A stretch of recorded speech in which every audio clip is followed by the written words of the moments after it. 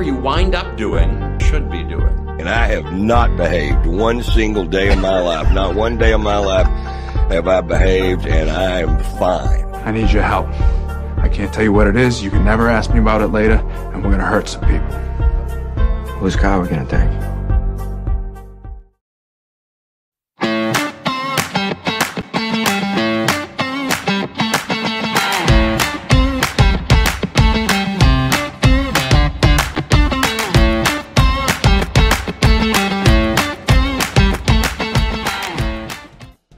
Good morning, and thank you for joining us on the Nikki Maduro Show.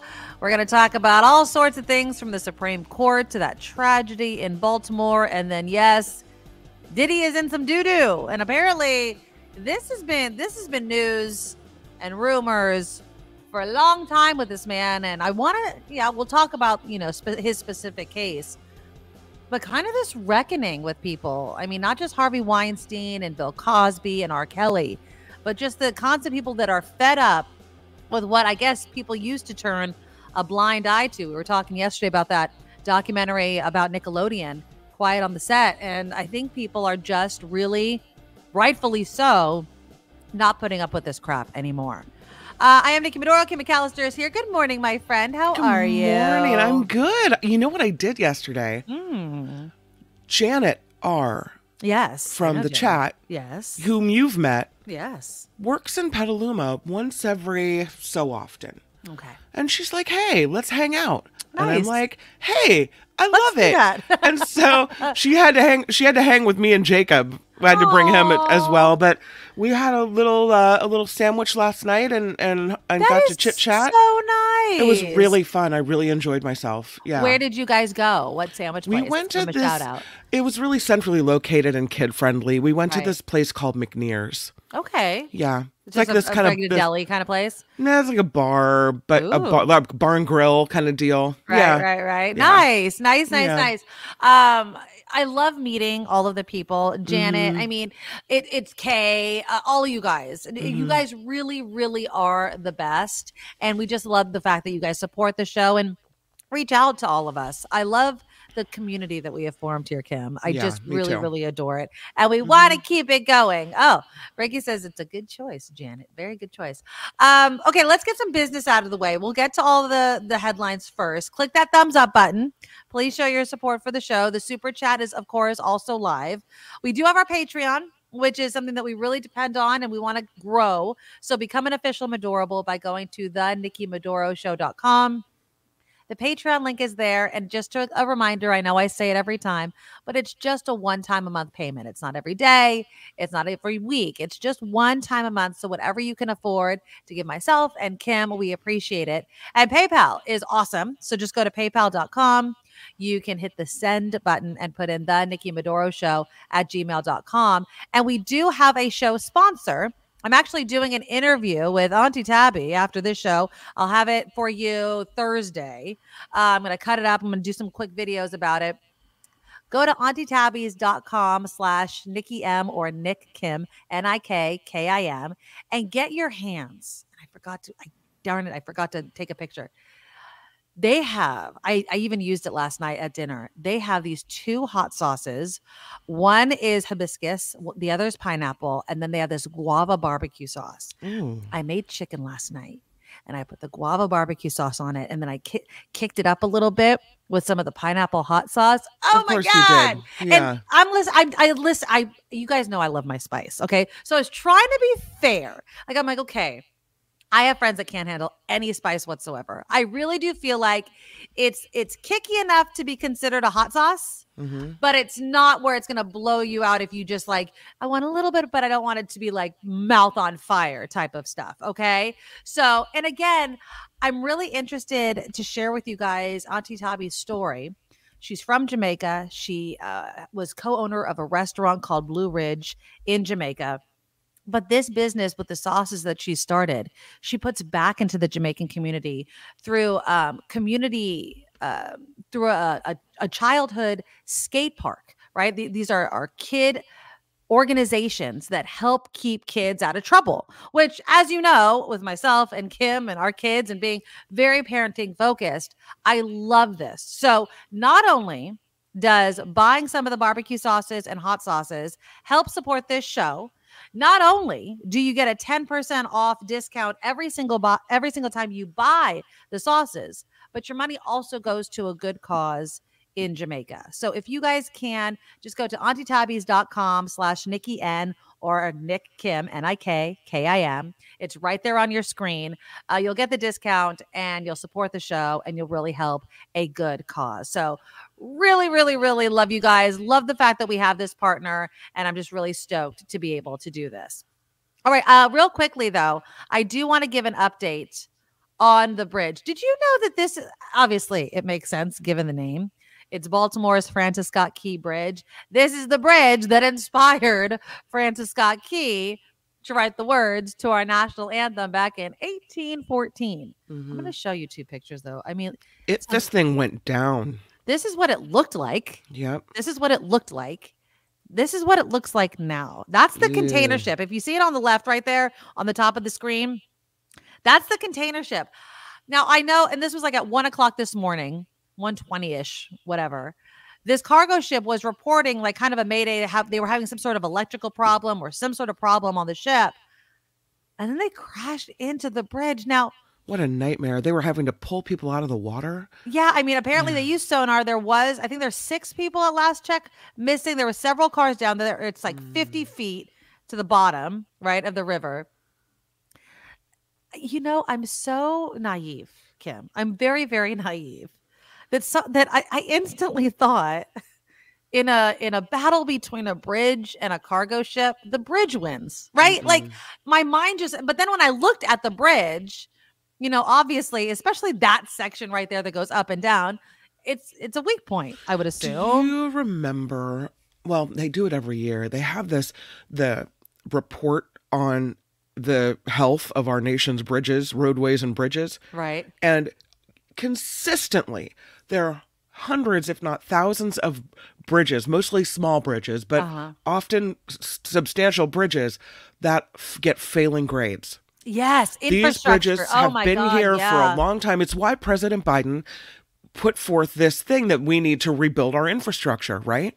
Because we know that we have these bridges that are not up to par. Right, exactly. I would like to think that if that tanker ship hit the Golden Gate or hit the Bay Bridge, right, that the bridge would win. The bridge would win. Yes. But that's not clearly always the case. No. And obviously, like, look at also the height, right? I mean, if it wasn't up, if there wasn't any sort of communication, obviously, but this is a major thoroughfare. It's only like a little more than a mile, maybe mile and a half long bridge, but people use it every day to commute. I was listening to an interview with the Baltimore mayor, and you could hear the stress. President Biden is called, obviously Transportation Secretary Buttigieg is called, you know, obviously they are keeping their eye on it. And this is going to be a major problem once they hopefully, you know, obviously we pray for the best, but it's been since 1 o'clock this morning. So if they haven't found anybody yet, it's a recovery, unfortunately.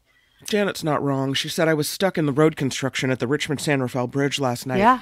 And I just kept thinking, what if there's an earthquake and the bridge goes down? And I that think is that all the time. Probably the bridge that I trust the least in the Bay Area. That's the one where during heavy rains or, you know, what have you, chunks of the asphalt will fall. Right? Yeah. I mean, we've seen that happen at least 3 times that I can remember where big chunks of the bridge, the roadway, have tumbled out. Not the structure, though, but they know they need to retrofit. They know they need to do extra work on that bridge. So that's one of the bridges that I get exactly what you're thinking. You know, you would also think that, and I know I've played this, and hopefully you guys remember, most of you remember, the video that I played one time, I think maybe on this show, about what to do if your car hits the water. Oh, yes, I do remember that. Remember that? Yes. I'm like, okay, you got to be prepared. Yeah, but you have to also be in your right mind. Like, you cannot. That's what I'm thinking. Out. Well, I think, and at that point, you know, when you see that video, you're like, you know, this is going to happen. You're Yeah. prepared. You're like, Right. okay, here's what I'm going to do. You're not prepared for a bridge to come down. I Well- mean, one minute you're driving across the road, the next minute you're in the water, and you got to think fast. You got to think fast. Your car is filling up. The thing Mm-hmm. is you have to let the water fill up so the pressure releases so that you can, if you don't get your window down, I'm saying, that you can open the door. You have to stay calm. I don't know how many people can stay calm when the bridge went out underneath them and their car fell in the water. You know what I mean? And, you know, if you're injured or whatever like that. So, you know what this also reminds, and I'm not making light of this, but I don't know how many people, you know, me and my movies, the Mothman prophecies. Did anybody see that movie? It's with Richard Gere, and I forget who the woman was. She's a well-known actress though, but Richard Gere was the main actor in it. The Mothman prophecies, and they had the end. I think at the end of it they said great tragedy on the river Ohio. I think there was like this like power plant or something on the river or near the river. And then everyone thought it was going to be the power plant, but it was actually the bridge. And this thing exactly happened. There was traffic on the bridge, right? And then all of a sudden, you know, I don't know, some bolt goes and the suspensions start going, and all these people and cars slowly start going into the water. It's freaking frightening, man. It is. I just, you know, and there was construction workers. That's who the main people are that they think either are in the water or, you know, the cars went in the water because there was construction happening. And apparently some of the people on either end of the bridge likely saved so many people's lives before wow. it was clear what was happening, because they stopped traffic immediately. Because again, this is a bridge that is a major thoroughfare. Even though it was 1:00 in the morning, it's like saying no one's crossing, you know, whatever bridge in the Bay Area. People are constantly crossing it. It's never empty. And so, yeah, our hearts go out to Baltimore. This is going to be a long time to fix, I can imagine. I mean, I don't know. I don't know how quickly they can get that done, but knowing that this is something that connects, you know, Baltimore people to their works, to their homes and things like that, I can't imagine how devastating it is, in addition to the people injured or sadly killed because of this accident. So we will keep our eye on it. Brian, I'm heading across the Richmond San Rafael Bridge today. Thanks, Kim. You're welcome. I go to the DMV in Corte Madera because it's so much more calm and orderly there than the DMV in the East Bay. I used to do that. I used to drive to the Los Gatos DMV. Just because it was just not as packed. So, We all have our favorite DMV, we all have our right? favorites, exactly. But yeah, our hearts go out to it. I just feel it's not news that you ever want to wake up to. No, of course. And, you know, I think a lot of us can relate because here in the Bay Area, we're bridge drivers. Most of us, our commute exactly. has at least one bridge in it, right? And we were just bitching yesterday about the upkeep on Bridge the Golden tolls, Gate Bridge. yeah. But I feel like that's covered. Come on now, let's go. I don't think we need to raise the tolls up there that much, but yeah, it would be interesting to see. And again, this wasn't an infrastructure thing with the Baltimore Bridge, the Francis Scott Key Bridge. This was a cargo ship hit the bridge, leading to its collapse. So, Right, and it's but not why- terrorism. but They're saying at why? this point. Like, what I'm saying is that shouldn't happen. You know, we've had ships hit bridges in the Bay Area. What was that one hit the Bay Bridge? Remember, it was a big to do.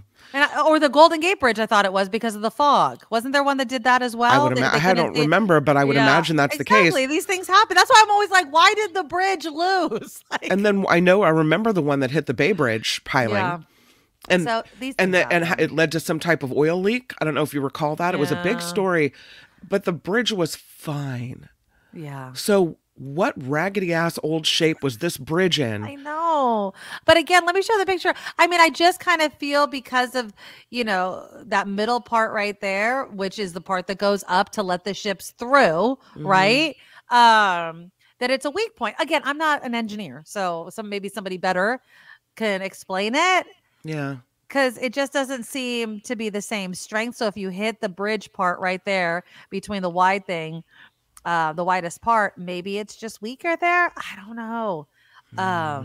But yeah, it's crazy. It's really, really sad. So our hearts go out to Baltimore. We'll keep our eye on it. Kim's keeping her eye on it as well. Another headline that I'm sure many people did not want to wake up to. Well, I know one person didn't want to see yesterday was poor old Diddy, Diddy Sean Combs. He had his houses raided in LA and Miami yesterday. So when I got off air, I was, preparing for this show. I was enthralled. Now listen, we talked about Quiet on the Set, the Nickelodeon documentary yesterday. We know all about Harvey Weinstein, Bill Cosby, so many men that have been taken down because of past sexual assaults, allegations, crimes that have been proven in a court of law and are getting their due justice. The crap surrounding Sean Combs, P. Diddy, whatever the hell you want to call him nowadays, they've been going on for years. And it's not just a recent thing. There was a video, and I wasn't able to pull it because I literally saw it right before we came on air. One of his neighbors, his current neighbors, because all the paparazzi are out in front of the home, was like, there's buses of underage or young looking women coming at all hours of the night to Sean Combs' home. Now, I know some people might be saying, who cares about P. Diddy? This isn't about P. Diddy, Puff Daddy, Sean Combs. This is about men specifically in power and people turning a blind eye to what they know is going on. So if you haven't heard, again, federal agents raided the home of LA and Miami of Sean Combs. He's a movie mogul. He was with Jennifer Lopez back in the day. He's dated all sorts of people. He's had TV shows. I mean, the guy, I think he was it last year at the Grammys or the MTV Music Awards announcing his new album, all sorts of crap. Okay. Now, Homeland Security investigators carried out the raid. There weren't a lot of details, but again, Combs has been accused of sexual assault and sex trafficking in multiple civil lawsuits over the last several months. And these allegations have swirled around him for years. He's 54 years old. He's been a producer, a label executive, an occasional rapper. He's been on many, many albums. He was linked to Mary J. Blige, the Notorious B.I.G. For people in our generation, we know who he is. Okay.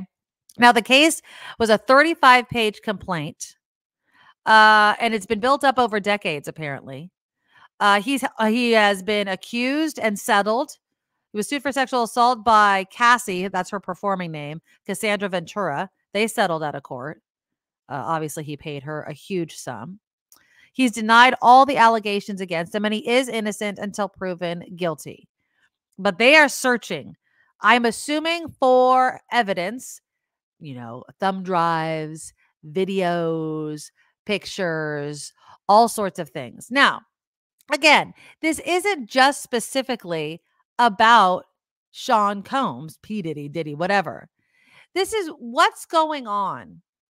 What went on in the past in which now there is this reckoning. And this is beyond kind of a Me Too type of thing, because I feel like, especially in the music industry, there is this turning of the blind eye. It's like, I'm a rapper, let's just say. There's a certain lifestyle I want. I want to be surrounded by these hot girls that I'm going to give careers to. Here's a little bit of the video. This was yesterday on CNN. I'm going to play a little bit of you so you could see how big of a response was at the homes of P. Diddy. Well, we know from HSI, that's the Department of Homeland Security's Homeland Security Investigation Agency, that they are the lead agency on scene right now at both of these residents, both here in Los Angeles, also in Miami. Again, it's worth pointing out that we don't know the specific allegation right now, the alleged crime that authorities believe may have been committed or evidence thereof at either of these residences. But it is telling that HSI is the lead because they have been at the forefront of particularly human trafficking investigations. Now, HSI may not be a household name, but these federal agents work across the country, indeed have people who are posted around the world with a large focus on human trafficking, ensuring that people aren't trafficked for purposes of work, for purposes of sexual work. And so they launch investigations whenever they believe federal crimes may have been committed. So again, we don't know the specific allegation, but right now they are the lead investigative agency.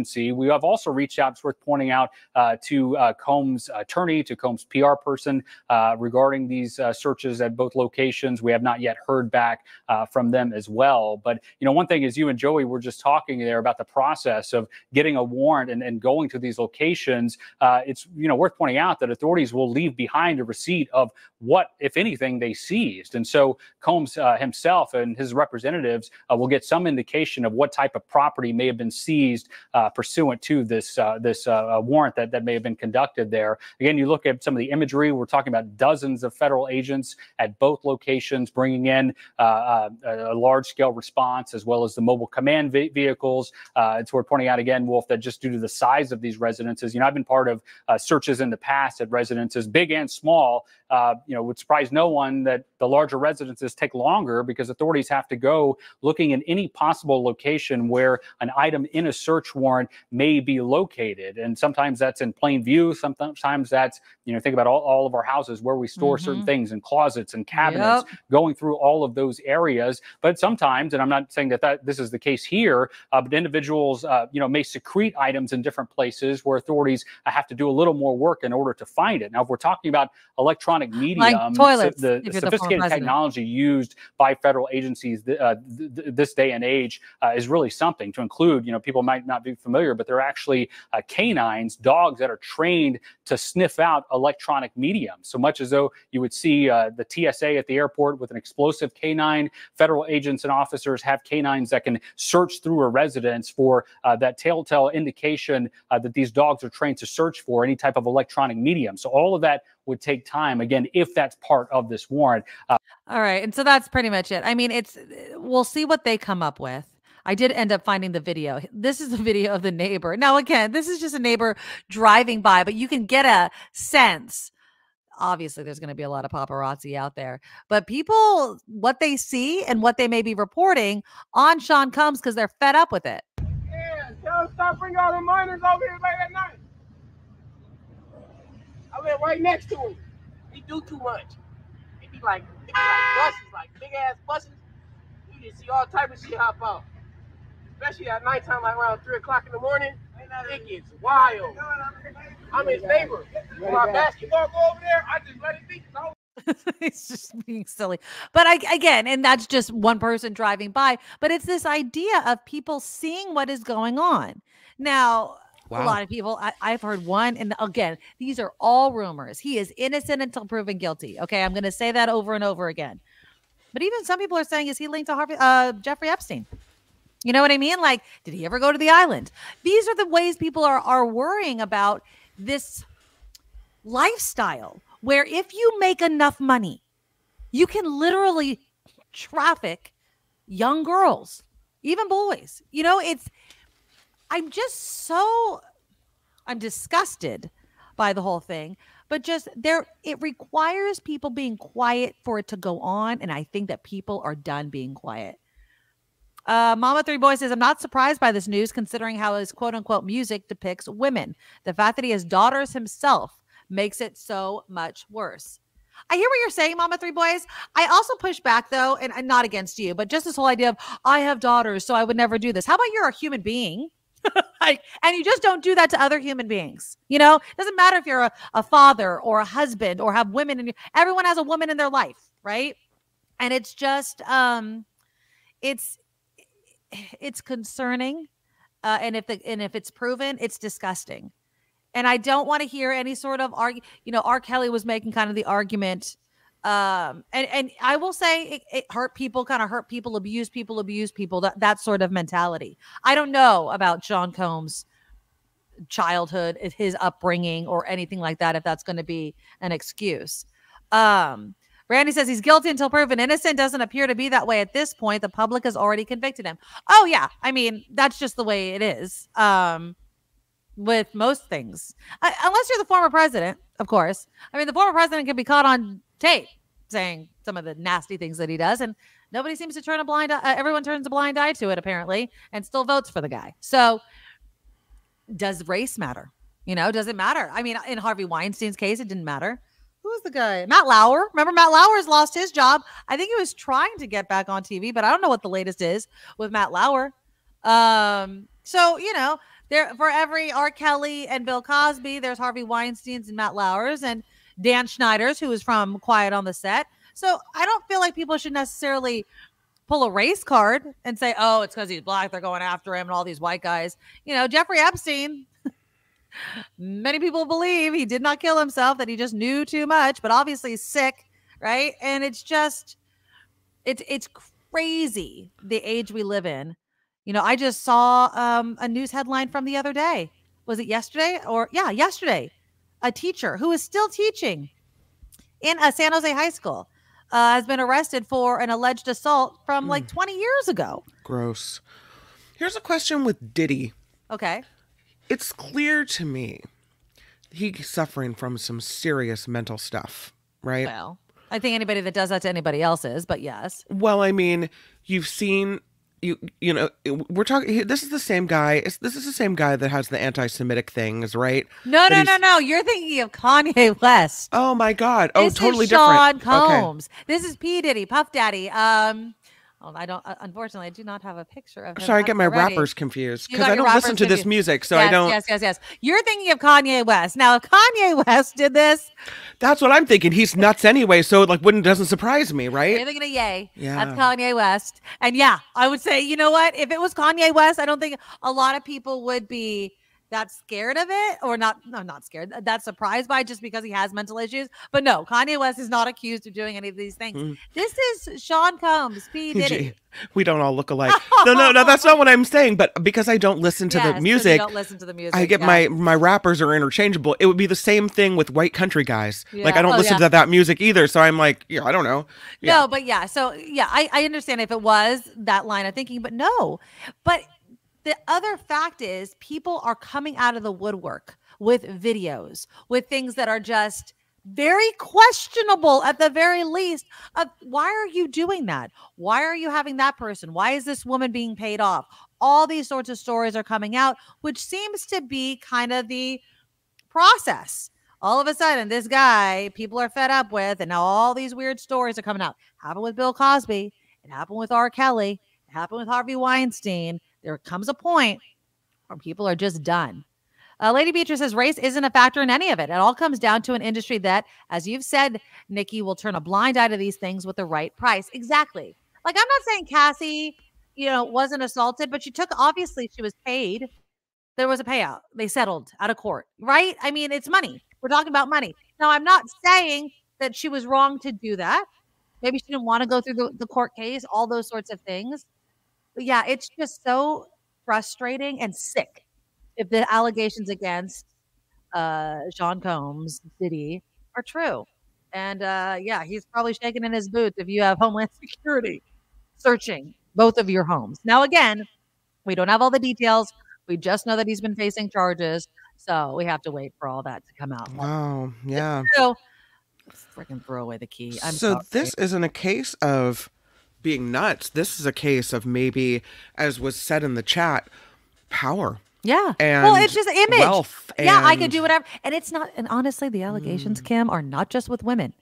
There was a young man that came forward and said that Diddy was forcing him to, have sex with male prostitutes in front of him. These are all allegations, right? Wow. But it goes across gender, sexuality, all sorts of things. That's the allegations that are coming out against Sean Combs. And it's nuts. And again, I don't think it's, it's not Kanye West. I don't think it's a mental issue also. I think it's an image. I think it's I have money. I can pick up the phone. I can have a bunch of naked chicks at my house, do what I want to whatever hour in the night, ply them with booze, ply them with drugs, perhaps. Who knows? And it's just, this sucks. This whole lifestyle sucks. And it's exploiting these young girls, many of whom probably are hoping for a break in the industry. Exactly, Ms. Organic. And it's sick. And again, going back to yesterday's conversation about Hollywood, don't let your daughters hang out with men that can further their career. Like, it ain't worth it. It's not worth it. At least not until there's a reckoning. You know what I mean? Not unless there's a reckoning. And I think that the reckoning is coming for a lot of people out there. How does it go unchecked like that? Because you pay people off. I guess so. Money makes the world go round, right? Cream. That's all that matters. All right. Well, let's move on. Let's do some headlines. There's so much other stuff to talk about. I had to talk about it though. It makes my blood boil. Anytime there are stories like this, it just makes me so upset.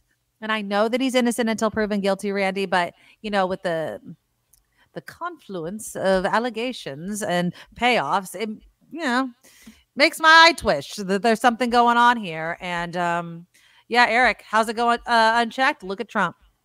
You just get people to love you and to back you up and to keep critics away. And that's how it happens. All right, let's do some headlines. Make sure you click that thumbs up button to show support for the show.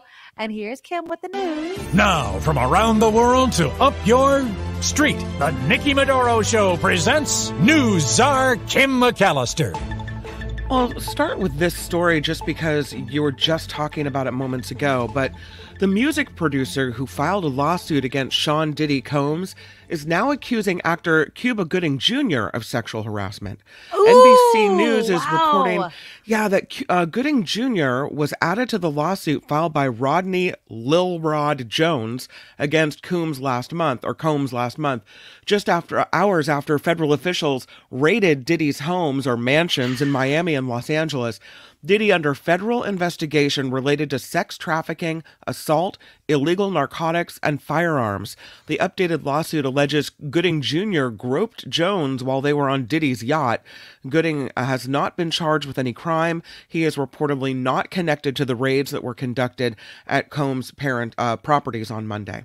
Yeah, that's a crazy story. Wow. The search continues for missing people after a container ship crashed into a Baltimore bridge overnight, causing it to collapse. Officials say at least 6 construction workers who were on the bridge when it plunged into the river remain unaccounted for. 2 were rescued overnight. 1 is hospitalized. And again, the search continues for the others. Yeah, I'm just saying, I'm on the Baltimore Sun because I keep updating the story, right? And it hit a support column. So I think we were asking, how does it just collapse? How does the bridge lose against the cargo ship? Again, I'm not an engineer. I don't know, but it just kind of seems like can we have fail safes? Can we have backups to the backups? I don't know. It's so sad. It is so sad. As Eric mentioned earlier, these cargo ships are massive. Yeah, that is true. Yeah, and when you heavy look at this ship, this ship is crazy big when in relation to the bridge itself. It's huge. The ship is huge. So is it that these ships are getting too big?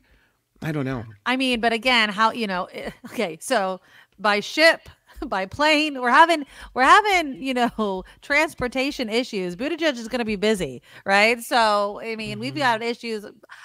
I do think that cargo ships, when obviously sailed safely and not leaking oil or doing anything like that is a good way to move cargo, obviously. But maybe we do need to start looking at how long, how big, how heavy these ships are, just in case something goes wrong, as appears to be the case with this ship, that it doesn't take out a friggin' bridge. So, yeah.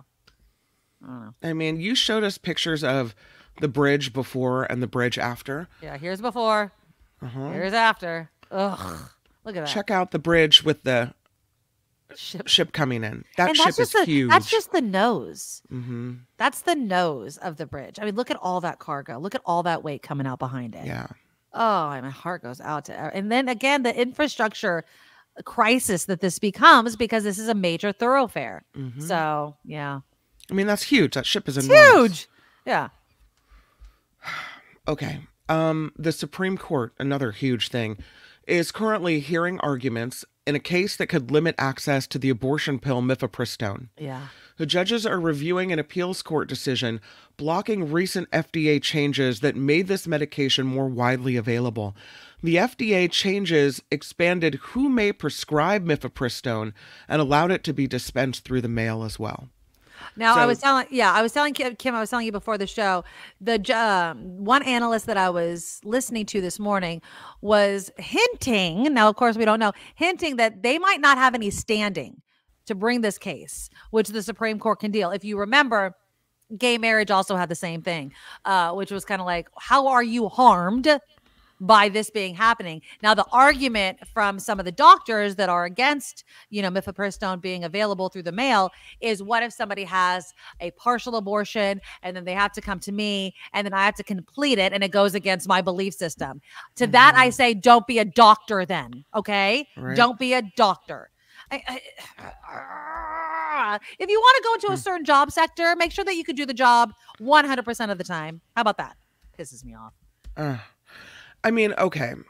My experience with this medication, I've seen it used for people that are having miscarriages to expel whatever's left, right?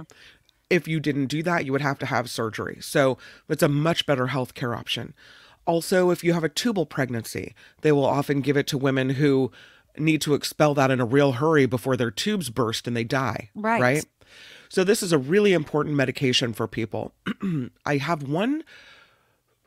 a relative, a very good friend, has a niece who it was prescribed to, and she was misdiagnosed as having an ectopic. Oh no. And took it and it didn't work. And so they gave it to her a second time. And the baby actually was not ectopic and managed to survive, but was born with deformities and is struggling.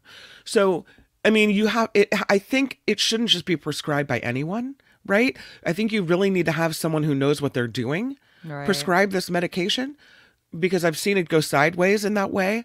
But to limit it, to say that it's not useful in certain situations when women could die, or have to have major invasive surgery if it's not available. No. And if there wasn't standing, then why did they take the case at all?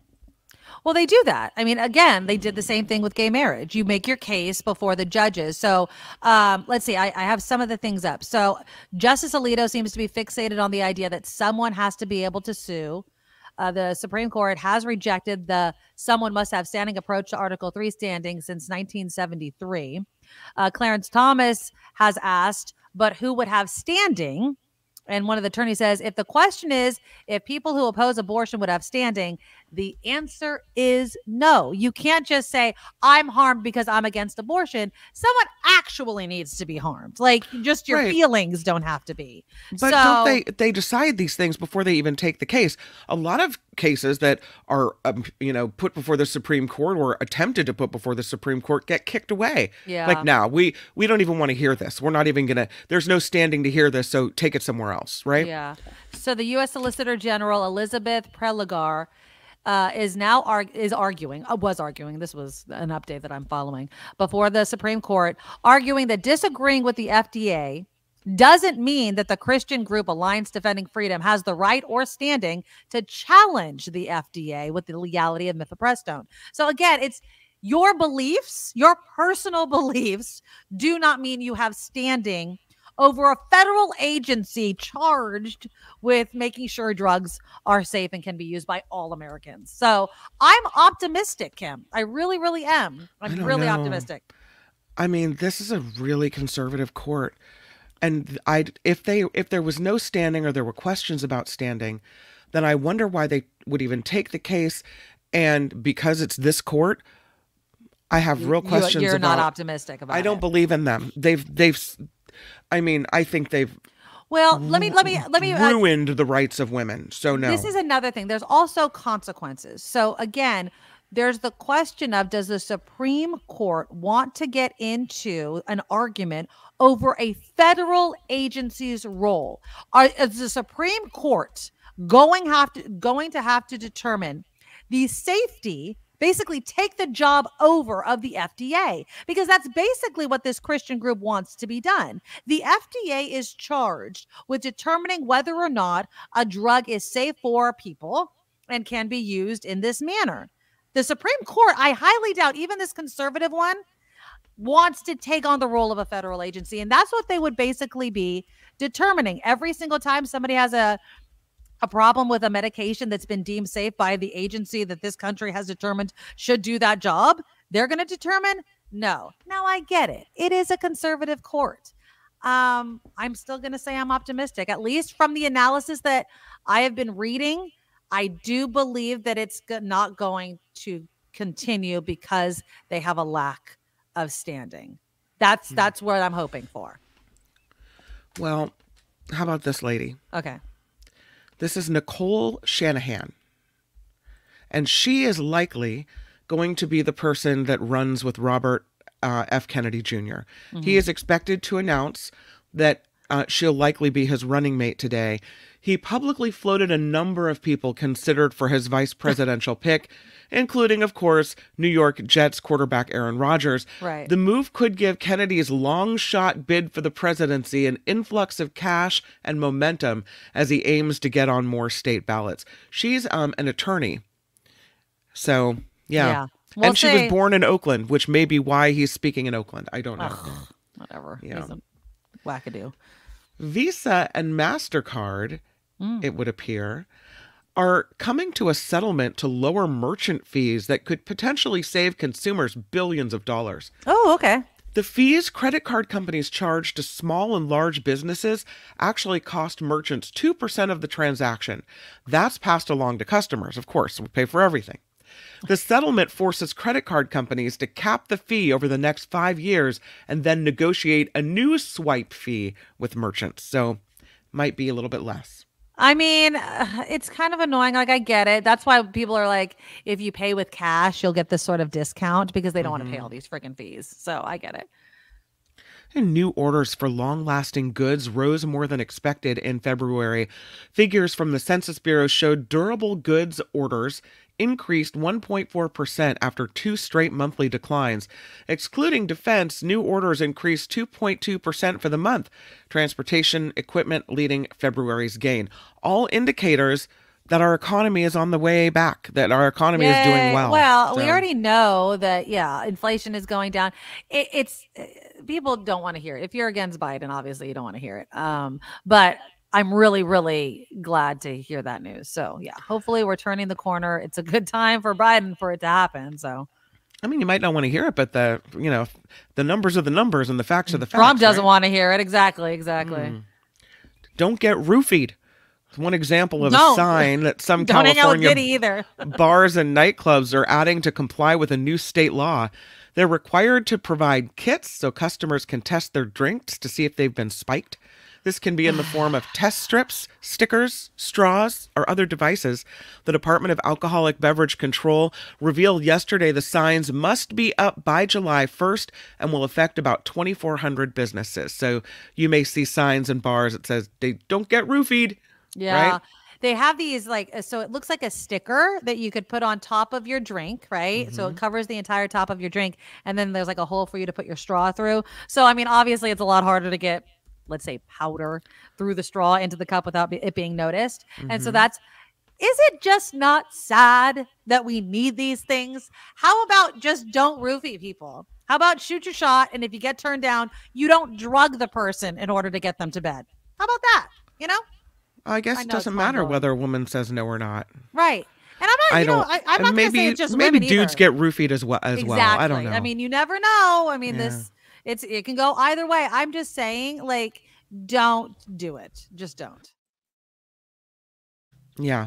If it looks like that, steer clear. No. Again, I think, knock on wood, I've never been roofied.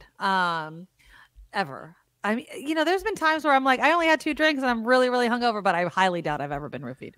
But I can imagine how frightening it is, especially if you're alone, if you're a woman, or maybe your friend is with you, but they go off with somebody, which is a terrible, terrible, terrible thing to do. Don't do that. Don't abandon your friends. You go together, you leave together type of thing. Buddy system. Always. Exactly. But yeah, it sucks that this is the message we have to give our kids is you gotta watch out for everything. You can't smoke a joint because there could be fentanyl in it. You can't pop a pill because there might be fentanyl in it. You can't take a drink because there might be fentanyl or roofie in it. It's like, and I know that you shouldn't be doing drugs, but I'm just saying it's just scary out there. It just is. Taco Bell at the beach, anyone?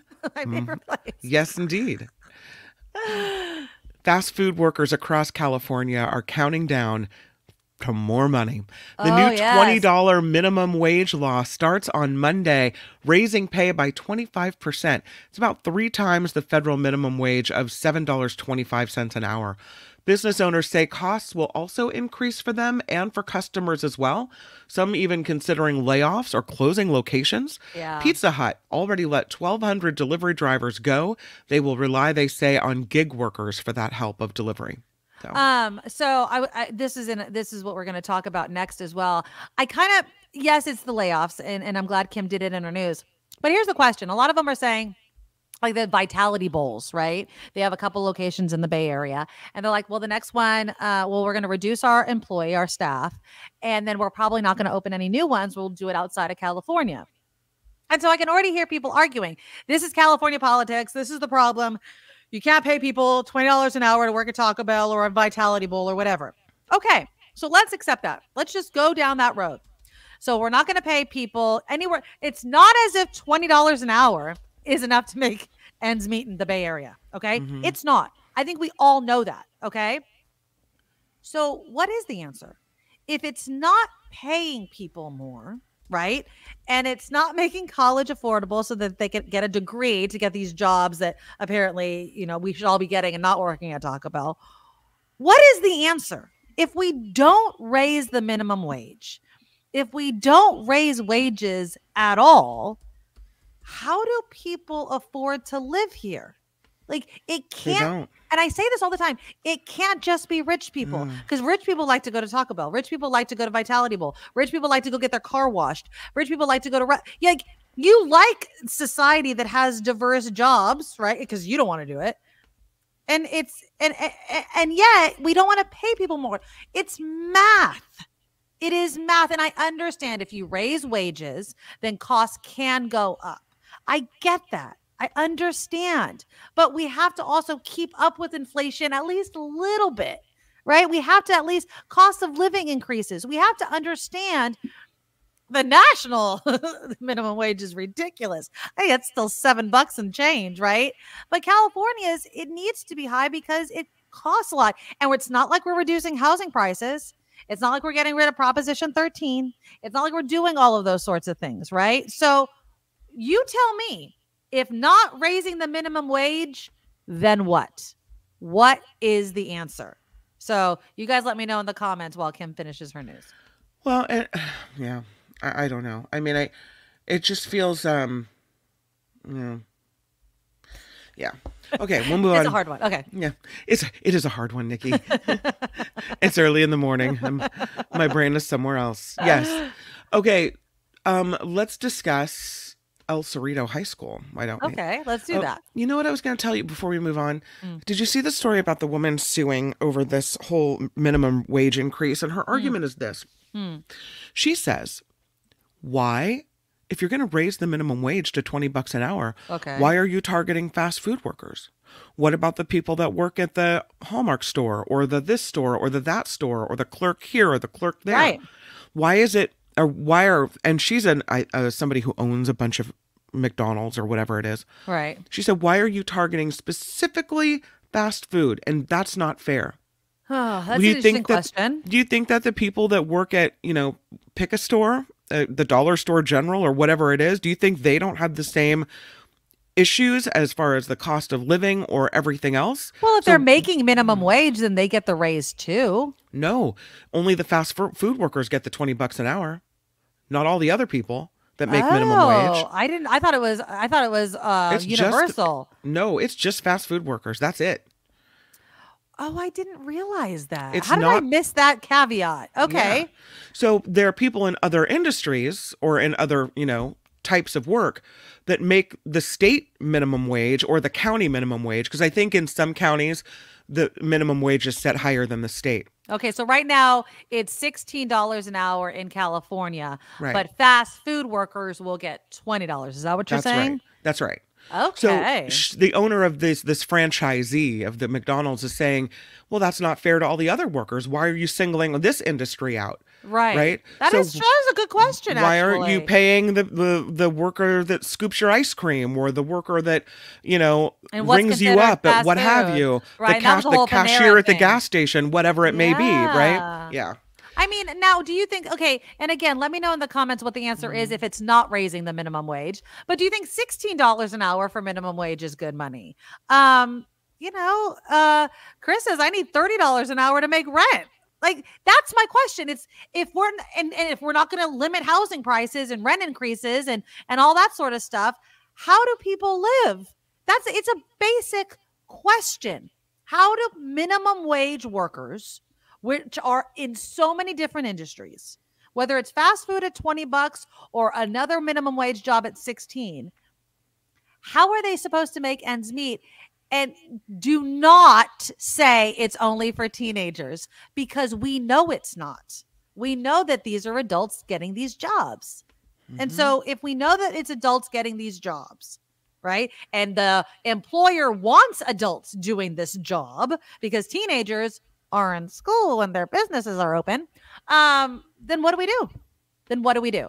And I'm really being sincere with my question, because there's so many people that are saying you can't raise minimum wage. Prices for everything will go up. Prices are already up. People can't afford life in the Bay Area. Yeah. So what do we do? And I mean, I think it's true that people in different industries can't afford life, right? So yes. Yeah. Exactly. Let's discuss what's going on at El Cerrito High School. Yeah. They've got some problems there. They're about to see extra security on campus. This after a fight sent El Cerrito High School into lockdown. That happened last Friday during the lunch hour. The West Contra Costa Unified School District says intruders came in and got into a fight with a student and then ran off when safety officers arrived. No weapons were used, only minor injuries reported, but the school district says it's working with law enforcement to keep the kids safe there. That's really scary. Yeah, I mean, I hate hearing stories like that. That sucks. In other news, the state is now helping the city of Oakland deal with its homelessness crisis. This picture is actually of an encampment in Sacramento. But this, not that I couldn't find a picture of Oakland, I just searched for encampment pictures and this one popped up. There you go. Trust me, Oakland has many of its own.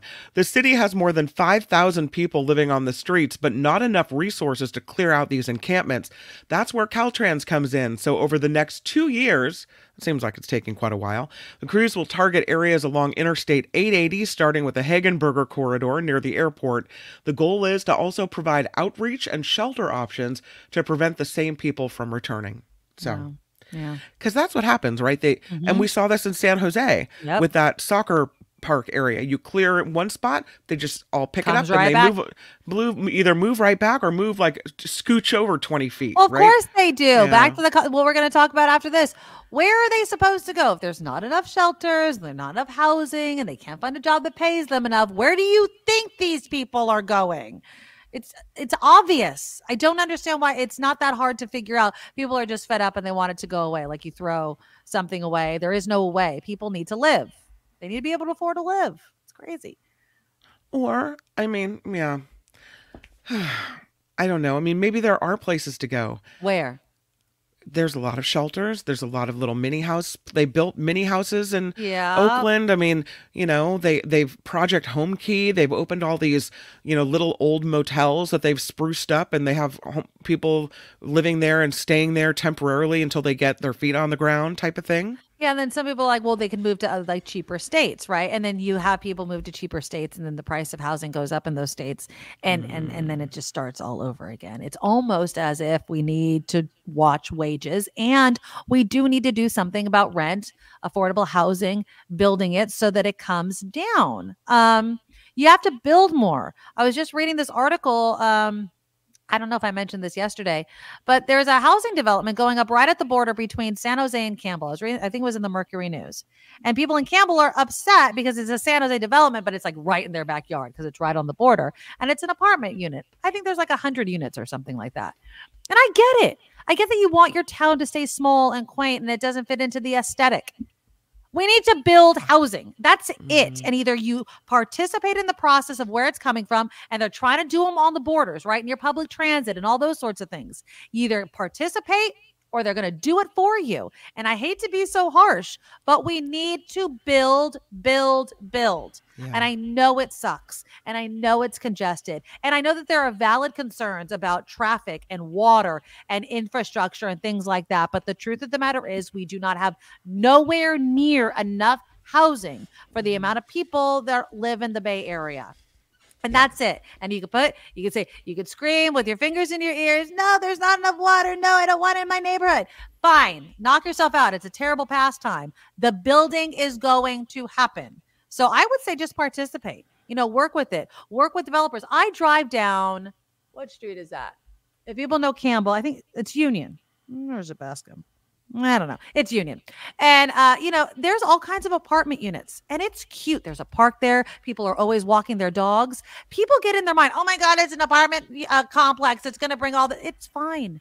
It's fine. Stop being so married to single family home neighborhoods. They're nice too, but we need more high density housing in certain areas to handle this. And it's not ruining the Bay Area. Vicky, she's like, so let's ruin the Bay Area. It's not ruining it. Mm-hmm. It is literally what happens everywhere. We grow. And when we grow, people need somewhere to live. And if we do it mindfully, if we do it near public transportation, if we participate in the process instead of fighting progress, then maybe these can be, something that everyone can enjoy, because I would much rather see apartment units than this image on my screen. I don't know about you, Vicky, but I would much rather see that. So, agree. Shohei Ohtani. He says, as Dodger star, he had no idea that his close friend and former interpreter was involved in illegal gambling. Ohtani, who now has a new interpreter, spoke to the media yesterday for the first time since these allegations against Ippei Mizuhara came out last week. Mizuhara is accused of being involved in an Orange County-based illegal gambling ring and stealing millions of dollars from Ohtani. Ohtani says he is very sad and shocked about the allegations against someone that he trusted. He also says he never bet on baseball or any other sport, nor did he have anyone do so on his behalf. Ohtani also claims he had no knowledge of any payments made to him or made from his bank accounts to cover Mizuhara's gambling debts. This story is weird. Isn't it seem weird to you? I mean, how do you get access to $4.5 million of someone's money? You don't read the language. I mean, Mizuhara, whatever, reads the language, and he probably put it before Ohtani and was like, here you go, sign it. I don't know. I mean, if that's how I don't know. That's crazy. But again, oh God, I want to find it. I'm going to find it really quickly because people are like, how does this happen? Ohtani is obviously from another country. Mm-hmm. This was this meme that I'm going to give a shout out to my husband.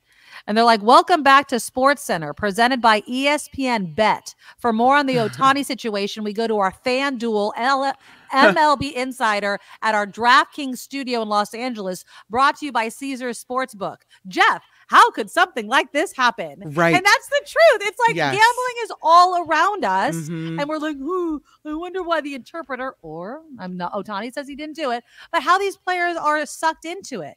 I mean, they do ads now for FanDuel and DraftKings. Are you kidding me right now? Well, as you and I well know, they have an entire radio station now dedicated to sports betting for sports fans. So yeah, you're right. It's ridiculous. So stop acting like we don't know how stuff like this happens. This is how it happens. We like gambling. Lastly, and it's because I know you like this show. Oh, I know. I didn't watch it this is. season. I didn't watch it because I found it to be boring. I think I'm over it. I think I broke my... Really? You know what I am watching? It's not that I've gotten better. It's not like my TV choices have gotten better. I started watching... Well, first I started watching Love is Blind because there was this whole thing about one of the people looking like Megan Fox, which I found to be hilarious. So I watched the season. And now I'm watching, so stupid, Love Island in Australia. Not even the American version. I've been watching the Australia. So they just put like attractive people on an island and say, go to town? Oh, and not only that, Kim. Apparently, I feel like it's in the rule book that the girls can only wear bathing suits. Oh, God. Like in the evening during like the kickoff, like fire pit time, they can maybe wear real clothes, but all day, every day these girls just wear thong bikinis. So if you like that, and I'm always watching it. And on this show, there's one thing that I really like on Love Island. They're only allowed 1 to 2 alcoholic drinks a day. And if it's a beer, it's a miniature beer. It's not even a real beer. And there's no spirits, like there's no vodka or anything. You can have a glass of champagne at night. But so they're just drinking water all day. Okay. And you can tell because there's none of this ridiculousness. But the other thing that I hate, the men apparently have to shower outside in front of everybody. So, like, what in the world are you watching? So there's an outdoor shower in which all the men apparently are. I'm not judging you. A little bit, maybe. But anyways, this is the new Bachelorette. That's going to be your announcement, right? Yeah, her name is Jenny Tran, and she will be the next lead on ABC's The Bachelorette. The 26-year-old from Miami will be the first Asian American lead in the show's 2 decades on the air. It took them a long time to get to an Asian American woman. I know, right? She's gorgeous, too. Tran says the opportunity feels honestly incredible, she said. Yeah, apparently she was kicked off a few women ago. Normally, the woman that's like second runner-up or even third runner-up gets the best shot, but I guess that woman wasn't ready to be. It's a lot to be Bachelorette, I would imagine. I know it's garbage. I know, Eric, it's garbage. Yeah. You know when I watch my reality TV shows? When I'm like cleaning the house, because you don't have to like sit there the whole entire time and watch it. I'm not going to watch a movie that I have to pay attention to. I watch crap television while I clean the house. Oh, Vilma watches MAFS Australia. So that's Married at First Sight. I had to Google that because they kept talking about it on Love Island. She says, I know it's a stupid show, but it gets my mind off Trump and world affairs. Exactly. That is why I watch crap television. It's because it's not the news. You guys know I'm up on my news. I'm up on every freaking tragedy. I just want to watch train wrecks on reality TV shows. It's hilarious. I can't judge you because I know that it's often scripted, and I still like Survivor. So Survivor is not. I mean, I think that like Love is Blind, Love Island, that's in one category. Survivor is funny. I want Survivor. There's a new season that has started. You know what I love doing during Survivor, especially during the challenges, is yell at Jeff Probst. If I was on that show, I would tell that guy to shut the F up because he is the best. He is just like, oh my God, the wind is blowing. It's tickling your foot. Can you hang on? And I'm like, shut up. But I say it in a good way because he's the best. I think he's excellent. I like Survivor. I like reality quote unquote TV shows because it's mind numbing and I don't have to really put too much thought into it. Yeah, sometimes after all the hard news of the day, yes, you just kind of want to check out a little bit. Exactly. I get it. I understand where you're coming from. But Eric's going to make me feel bad about it. They exploit their actors, whatever. They're garbage and shouldn't be supported. Okay, but people are going into it with their eyes open. I agree with you. And again, that's why I brought up Love Island. They're not plying them with alcohol. Some of these shows, they just keep plying them with alcohol that they humiliate themselves on national TV. These other people, I mean, the most they do is make out. And again, I'm not defending Love Island as being a highbrow show, but I do like the fact that they don't ply these people with alcohol. And you can absolutely tell they're sober during I think they would open themselves up to some lawsuits if they just put a bunch of people on an island, get them all drunk and say, go to town, wear the bikini and shower outside and let's see what happens. Right. There's like garbage TV lets my brain calm down, probably because it's killing brain cells, but whatever. Yeah, I'll go with that. So whatever. It seems, I have to tell you, it seems a little, I'm going to say sexist, perhaps. This whole Love Australia thing. Check this out. Yeah. This is their, not that we want to go. This is the season that I'm watching right now. So that's Tyra on the left. The blonde in the middle, she's the host. That's the host. Look at all the skimpy outfits. And you can see the dudes in the background, but it's definitely the focus is on the ladies here. Oh, I'm telling you. Love Island, huh? And again, they only wear bathing suits. I'm like, is anyone getting, I mean, they can wear cover-ups over it and whatever, but they're always wearing bathing suits. And a lot of these people want to just be influencers. You'll get a lot of followers by being on the show, which means you get commercial deals. And if you want to be in that lifestyle, that's your thing. Knock yourself out. I'm not going to knock it. I'm going to sprain dead television. That's for sure. Okay, this is the real last story. Look at these parrots. The San Diego parrots are back. But how did they get there? San Diego's beach neighborhoods have become an unexpected sanctuary for the red-crowned Amazon parrots. This species originally comes from northern Mexico. These colorful and very vocal, loud birds have adapted to the beachside communities in Point Loma, Ocean Beach, San Diego, and Pacific Beach, where they're a common sight in the warmer months. So they have just returned. While their presence is still a bit of a puzzle because they don't know exactly why they have come here. Theories suggest they might have arrived through the exotic pet trade in the 1940s, but today these parrots are part of San Diego's coastal charm, with their squawks as familiar as the ocean waves. At last count, there were 800 parrots on the beaches of San Diego. That's a lot. Phineas is like, teach them to swear. Yeah, because that's what you want. Is just a bunch of swearing birds More next to your restaurant. Birds. Exactly, exactly. They're beautiful. And, you know, for a lot of people that don't know, that head to the beach there and they're tourists, it's probably unexpected. Like, ooh, parrots everywhere. It's right? gotta be kind of cool, though, right? I mean, parrots are kind of a cool bird. They're loud, though. I don't know. I might be freaked out a little bit if one landed on my head, but I'd be freaked out if any bird landed on my head. So I wonder how, in the clash between, you know, when you go to the beach and seagulls always try to get your food, or they're always, you know, there's a seagull that's always lurking. I wonder in the clash between the parrot and the seagull, which is going to be more victorious. Yeah, that's interesting. Yeah. That's interesting. All right. Well, this report is sponsored by you, which means we do count on you to help us crowdfund this Nikki Maduro show, which we love so much. Talking about everything from bridge collapses to Trump to RFK Jr. to Love Island. Love Island, exactly. You never know what's going to happen on the Nikki Maduro show. Find us at thenikkimaduroshow.com. Patreon, PayPal links are all up and ready to rock and roll. I'm Kim McAllister. This is the Nikki Maduro show. Thank you, Kim. And again, please support our sponsor, Aunty Tabby's Island Flavors. She has a barbecue sauce and 2 hot sauces. Barbecue sauce is not spicy, by the way. I want to let people know that might have been concerned about that. It's guava barbecue sauce. And so I like the sweet and the spicy. Here's a couple pictures. This is the hot sauce. One is hibiscus. The other is pineapple. And this is the guava barbecue sauce. Oh, it's not hot sauce. No, this is just the barbecue sauce. So there's 1 barbecue sauce, 2 hot sauces. And so you could buy kind of a box that has all 3. You could buy just barbecue sauce. You could buy just hot sauce.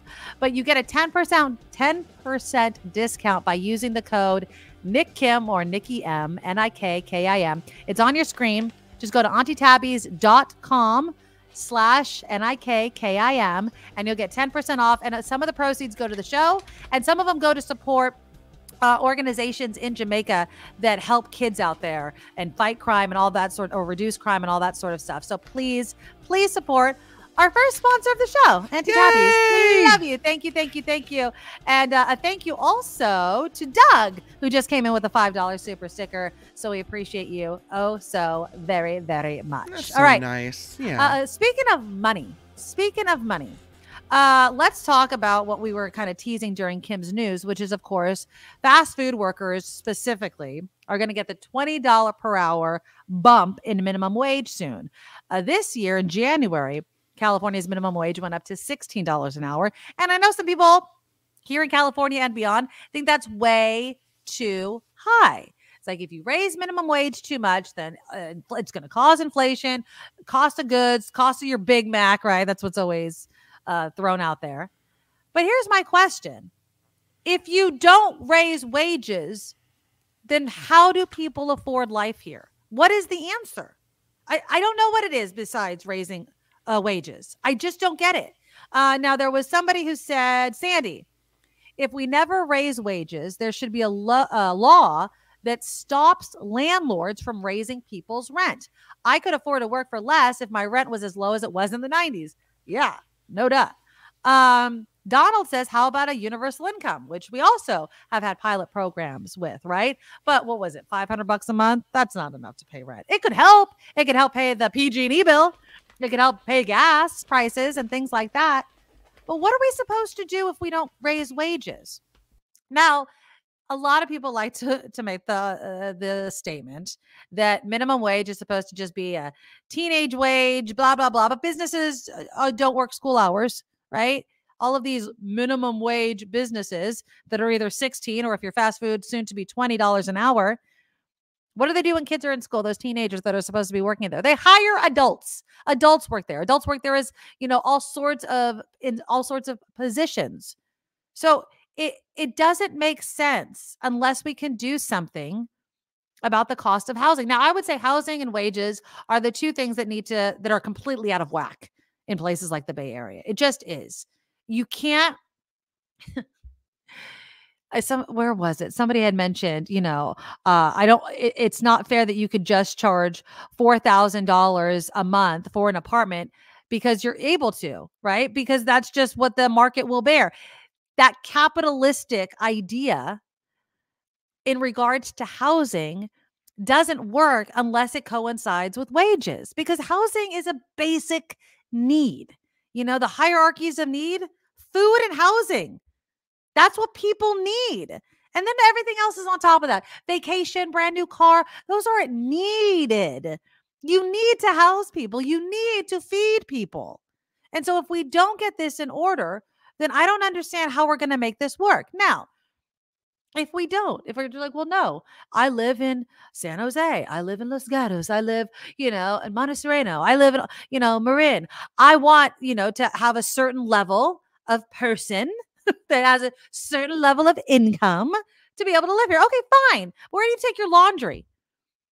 Where do you go get a quick bite to eat? I mean, are you willing to drive everywhere, far, far, far away just to get that? Or do you want those amenities in your neighborhood? Most people will say yes.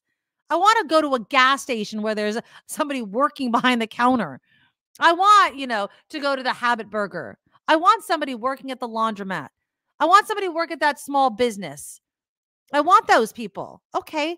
How much should those people make? Are they going to make $100,000 a year to have the privilege of living in your neighborhood? It doesn't make any sense. And I don't know how to fix it if it's not raising wages. Lady Beatrice says, unless we find ways to lower the cost of living, the wage raises will have to be the solution. Exactly. OCB says you probably couldn't afford rent in Beverly Hills either. Now, I get what you're saying. We've had this conversation before. It's like, if you live, in Manhattan, rents are high. Don't live in Manhattan. You have to commute in.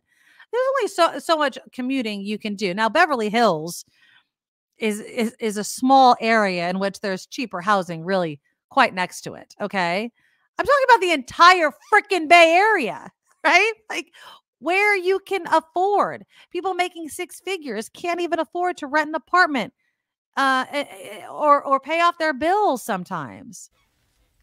Calvin says, if it raises inflation, then why isn't there any complaints about multimillionaire wages? Can you spell inconsistency in economic policy? Of course, right? It's like, if we give the lowly poors a raise in their minimum wage, that's theft or that's bad for business. But, golden parachutes for people that made a business go under. Nobody's pointing the finger at that. It's ridiculous. Sandy says, it almost seems as if people are threatened by the idea of other people doing well. Some people feel better about themselves knowing that other people will always be poor and struggling. That's an interesting take. And I think that there might be a little bit of truth to that. I mean, minimum wage, $20 an hour. You call that doing well? No, it's not. I'm just saying, in the Bay Area, that's nothing. You cannot live on $20 an hour. Struggling and clawing to survive, right? That's poverty. You will be living in your car. Living in your car if the only income you have is $20 an hour. Yeah. Eric says you can't expect someone to work full time and not pay them a wage they can live on. I love that you said that, Eric. I've had this argument with the business owners in my life. And so you're telling me that I should pay X, Y, and Z to this person that works at my business. And I go, well, let me first ask you, is the person full time? And they go, yes. And I go, then yes, you have to pay them a living wage. Because when are they supposed to live? Are they supposed to work 8 hours for you and then another 8 hours for somebody else just to be able to afford a roof over their head? If you can't that's afford, what you want people to do. If you can't afford to pay somebody a wage in which they can live relatively close to their place of employment, your business model does not work and you can't afford employees. You do the work then. You do the work, make your business successful enough until you can hire employees, unless you want to be a slave owner. That's just the truth. If you want to hire people, you have to pay them enough to be able to live where your business is. It just seems to make sense to me. I haven't gone there in a while because I'm drinking my Coachella Valley Coffee Company tea that I'm making at home. But it used to be that I would swing by Wendy's on the way to school pickup and get an iced tea. Unsweetened iced tea is like my little treat to myself. Okay. And they're not cheap, by the way. They've gone up in price and whatever. But I would talk to the guy. He got to be very chatty. He would recognize me. Right. And I would say, how you doing? And he said, I'm really tired. And I said, oh, how come? And he would say, well, because after my shift here at Wendy's, I have to drive to Roanoke Park, and I have a job at a gas station where I'm a clerk at the gas station and there would be like, because he would get off of his job at Wendy's sometime in the afternoon, evening. Right. Right. And then he would go work the swing shift at the gas station. By the time he got home, he didn't get to see his 3 kids that he has. Right. And then he gets back up and starts the whole day back at his shift at Wendy's again. Yeah. It's like people trying to do 2-3 jobs, just trying to stay in the Bay Area. Yeah. And you wonder, well, why? What kind of quality of life is that for people? Yeah. And again, and then we go, where are the parents when the kids get into trouble? Right. Then we're like, oh, but we don't want to pay for after school programs. Why should we have to pay for that? You know what I mean? Like, it's as if we just don't want to take care of each other enough. Natalie says this. Oh, go ahead. No, I was just gonna say, or why am I the only? Does it seem like the same people volunteer at school every single time? Well, it's because some parents have 2 or 3 jobs they're trying to pull down. Exactly. Anyway. Natalie says the law's not equitable. Small food businesses will have a hard time competing for workers who will make more at McDonald's. I wonder what the rules are on considering to be fast food. Do we know what that is? I know the whole Panera bread thing was all wrapped into that. If you don't make your own bread, blah, blah, blah. But I'm wondering, like, if you serve food in a quick way and you're not a restaurant, right? I don't know. Heather says, I'm sure it's a cascade effect too. Some landlords probably raise rents only because their own bills are also increasing and they can't keep up. S rolls downhill. I'm sure that's true for some people. I'm also true. I am positive that some people need to do it because that's what they do for a living, right? They're a landlord. They own multiple properties, and that is a viable legal business, right? But at the same time, I'm also sure there's some people that are just freaking greedy. Hands down. They're just like, I can raise the rent, so I'm going to raise the rent. And there's nothing that's changed too much in their income. I'm sure it's both, and I don't know what's more than the other, but and again, and Ron, I'm not saying that. He says it's not the property owner's fault. They're offering a service that meets a need. True. You don't have to live in the Bay Area. True. The part of the equation that is not working are the wages. True. Now, I'm not saying it's the property owner's fault. I do think that there are some, and could be corporations, right? They do these evictions. They slap some paint on the wall. They double the rent. Like, it's there's all different sorts of situations. I particularly like the mom and pop landlords. They might have 1 or 2 homes. They live in one. They rent out one. Those people seem to be, those that will work with the community. These large corporations that buy up single family homes, not just apartment units, and kind of kick people out, slap on the paint and raise the rents, I do think are a problem in some cases. I do. It just, it really, I don't know. It makes me scared that we can't see eye to eye on this, because then I don't know how we solve the problem. I really don't see how you can, without raising wages, have a diverse community. Without, doing something about this. Yeah. And is it a problem that the fast food prices are going up? If it's what you always eat, yes. I don't know, man. If a Big Mac costs more, it costs more anyway, right? It costs more across the board, and wages have stayed stagnant across the country. So let's stop pointing to it as the only barometer, okay? Or maybe if fast food prices go up, fewer people will buy fast food, right? Because it's too expensive now, which means they'll need fewer workers, but the workers they have will be making a better wage. I don't know. Now, Ron, this mentality doesn't work because of what I said when I started this topic. We want people at different skill sets and different job sectors. That's what makes up a community, right? Ron writes, he should move to a lower cost area and improve his skill set. Hard truth, you can't afford it here. If you want a diverse community that has all different types of businesses that handle so many different things that people like, right? gas station attendants, nail salons, restaurants, all these sorts of places. If that's how you like your society to be, then you need to have different, skill sets and job sectors. Those should come with a base pay that allows people to live relatively close. I'm not saying you have to live in Beverly Hills. I'm not saying you have to live on Saks Fifth Avenue. But what I am saying is that it needs to be reasonable. People should not have to travel very far for a minimum wage job that's not helping to make ends meet. That's all I'm saying. Vilma says, my tenants paid their rent during the pandemic and we did not raise the rent since 2019. This year we had to raise the rent. We had no choice. Okay. And I hope it was reasonable. And I think that's fair. Since 2019, you didn't raise the rent. That's fine. I'm really good friends with a mom, single mom, right? I mean, she raises half the time with her ex, but she makes decent money. And she just can't find a place that has a little bit extra room, right? And every single year, the apartment complex that she lives in has raised the rent. And she's not getting a wage increase. Where's that money coming from? It's coming from, the everyday items that she needs. And pretty soon she's just going to be completely priced out. And it sucks. No, I had the birthday party over the weekend, I might have mentioned. Yeah. And one of the kids that came was brought by his sister because the mom was working. And she was telling me that they have to find a new place to live because their lease is up in a month. They have a month to find a new home. And that they're trying really hard to stay in Petaluma, but everything they find is way too much money.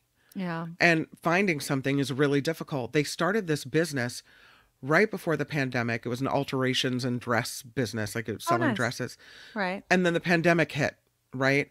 And the business is closed down. And so now they're, struggling to kind of figure out if they can even keep the business open. They're having to move. There's a lot of people that are hurting out there like that. Yeah, exactly. And it sucks. And we need to take care of it because, again, we want our community. There's a lot of good people out there. There really are. There was this other story regarding Lake Tahoe. So Lake Tahoe also is having this huge problem where a bunch of people moved there, especially during the pandemic.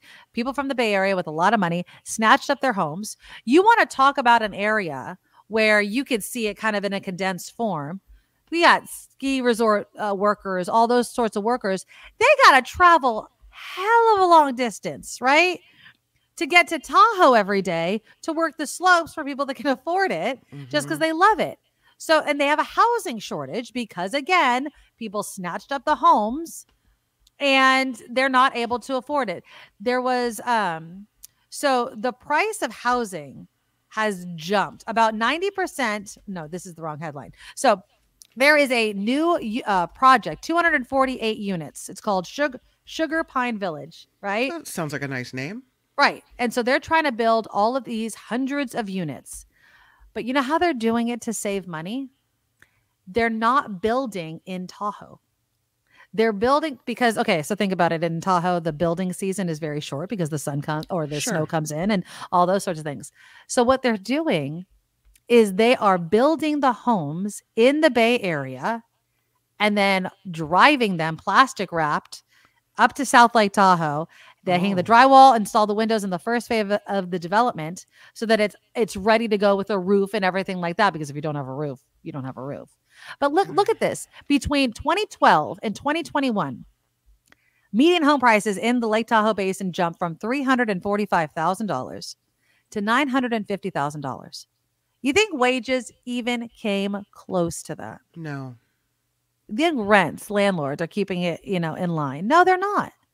But people like to go to Lake Tahoe. They like someone helping them on and off the ski lift. They like to have somebody at the bar cozying up with their hot toddy after a long day on the slopes. How much do you pay those people? That matters. So yeah, I wanted to throw that in there because I think that's a genius way of thinking outside the box. They're like, we have to be able to build during more parts of the year affordable housing units. And that's what they're doing. Now, is it going to change the aesthetic of South Lake Tahoe? Probably. You're going to have a lot more homes, a lot more apartment units.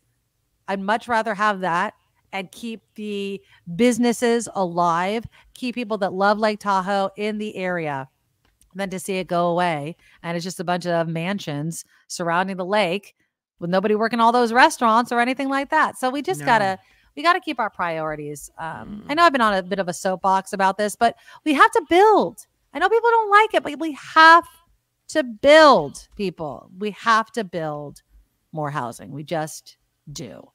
Sandy says, that's pretty much how capitalism works. A certain percentage of the population has to remain dirt poor in order for a certain percentage to remain filthy rich. That's depressing. That's absolutely depressing. All right. Okay. Let's do some more headlines. And then we're going to talk about another kind of change in business. And that's within the wine industry. There was a story not too long ago about a bunch of vineyards in Napa that are pulling up their grapes, right?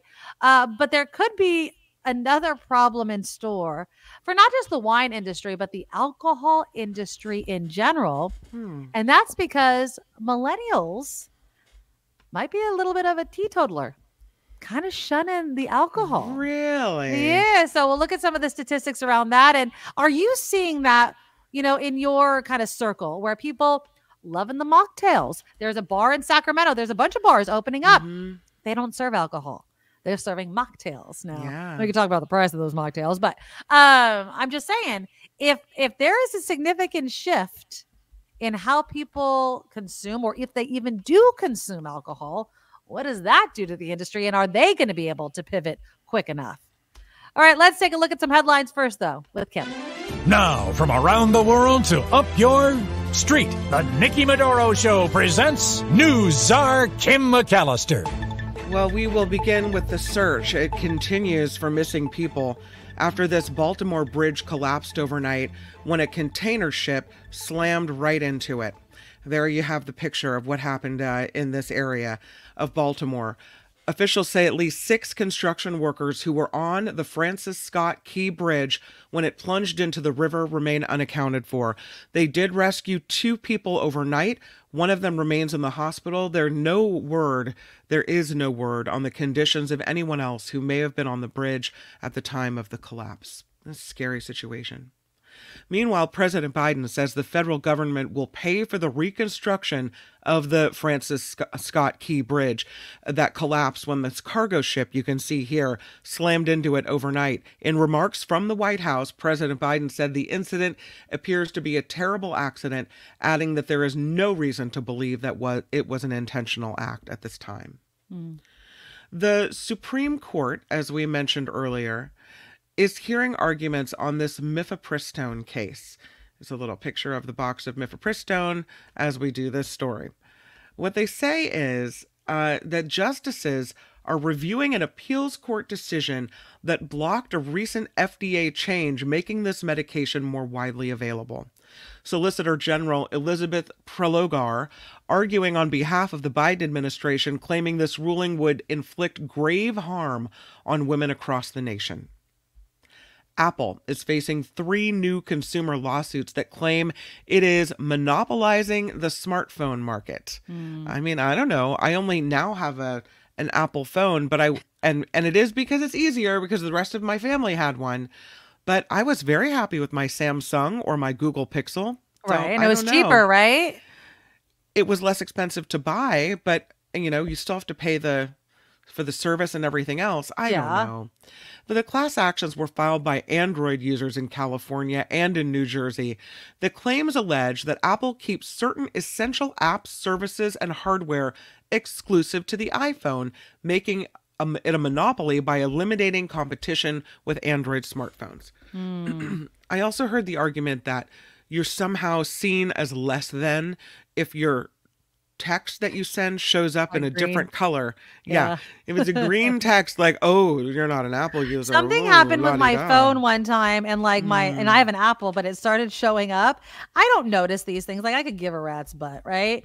But like, one of my friends was like, why are your texts showing up green? And I was like, oh, I don't know what's wrong with my phone. They're like, do you have an Android? And I was like, no. Why do you care? Like, it's like, did you get my text?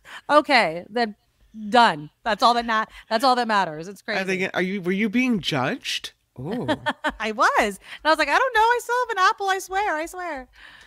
Back to fast food for just a moment, because apparently there's a new partnership that is coming soon to a McDonald's near you. Because if your I know, Big I heard Mac about wasn't enough fattening food for Nope. you, well, throw in a few Krispy Kreme donuts while you're at it, and there you have a heart attack on a plate. McDonald's and Krispy Kreme announcing a partnership beginning later this year. Fans will begin spotting Krispy Kreme donuts at some McDonald's restaurants across the country as part of a new rollout that will eventually lead to Krispy Kreme donuts being made available nationwide at McDonald's by the end of 2026. I mean, I think that's a genius partnership. Shares, yeah. shares of McDonald's and I think Krispy Kreme were up on the news this morning. I mean, come on. I don't like breakfast at fast foods, let alone going to McDonald's for any of it. I'm not much of a donut, let alone a Krispy Kreme donut eater. But if I was going to get a cup of coffee and was in the mood for a donut and I could just go to McDonald's and get both, done. Genius. Might as well do it. It's kind of like Starbucks with, and I'm going to butcher it, Le Boulangerie or whatever. They teamed up with them La to have Petite the Boulangerie. Yeah, there you go. That's exactly how I said it. Whatever. Yeah, they're the bomb. I love it. It's delicious. So that was a great partnership. Did it pop? What do we have here? It did not pop. It did not but pop. It gonna. Look at it swell. Look at it rise. Wow. Yeah. So the There it Powerball was is. last night, right? And So nobody got it? The Powerball was last night. It did not. It was not when all numbers were not selected. Oh, that means it wow. rises to 865 million. But tonight Wow. it's the Mega Millions jackpot, and that is worth what do we have now? 1.13 billion. This is the lottery, so I'll take that. Fresh information. 1.13. Oh, The God, can you $1.13 billion jackpot comes with a cash option of more than $537 million. Now, you get the 537 mil, and you still have to pay then taxes on that, right? Right. So you're not getting 537. You're getting maybe, I'm going to say, ish 380 something maybe? I'll take it. Yeah, that's fine. Okay. That's totally all right. fine. Totally But fine. that's a lot different than 1.13 billion, right? This is very misleading. I do not care. I'll take $1 million. I'll take $1,000. You know what I mean? Like, I'm not looking at gift horse in the mouth here, but can you adjust? I mean, I didn't buy a ticket again like yesterday, but like, oh my God, if you won that, it's crazy to think about that. Janet and I were talking about this last night at dinner. It's like, we hope somebody wins it that will do, good things with it, that deserves it. Like a good person wins it, right? Not, I don't know.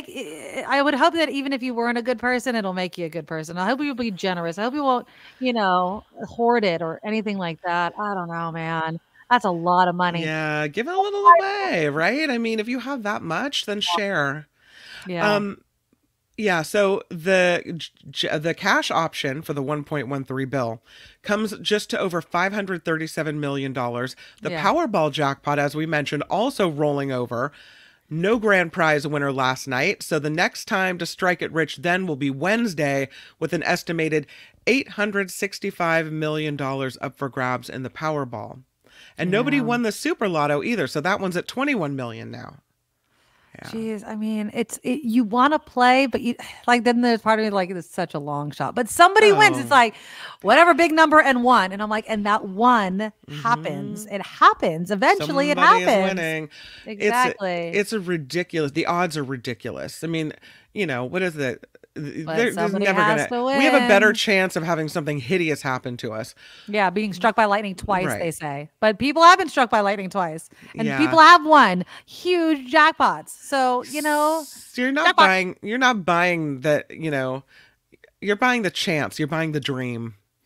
And that's probably all you're going to end up with. So that's But the way I it do. is. I Yeah. really, really, really do like the dream when I do end up buying a ticket. I know. I hear you. Can you even imagine? No, I can't. Why the jackpots are this big is because they made it harder to win. And so that's why you have. How is it harder to win? They just added more numbers? I forget exactly what they did, but they maybe it was more numbers, or maybe it was different numbers that the Mega Million or the Powerball.